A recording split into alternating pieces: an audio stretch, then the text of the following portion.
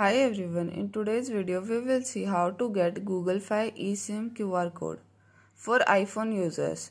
To get Google Fi eSIM QR code, activate the Google Fi account and QR code will automatically be available for scanning. Let's see the steps. Step 1. Download Google Fi app. Get the Google Fi app on your iPhone and open it. Step 2. Start activation. Tap Get Start if your device is compatible. If not, consider ordering a physical SIM or upgrading your iPhone. Step 3. eSIM activation. Connect to Wi-Fi and visit Google Fi website on another device. Sign in to scan the QR code with your iPhone. Step 4. Update the network settings. Go to the settings, then cellular, then scan QR code. From your iPhone, add cellular plans.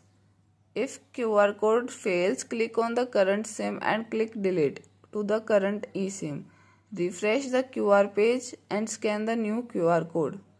For Android users, QR scan is not available for Android users as it is for iPhone users only. Thank you for watching. Please like this video.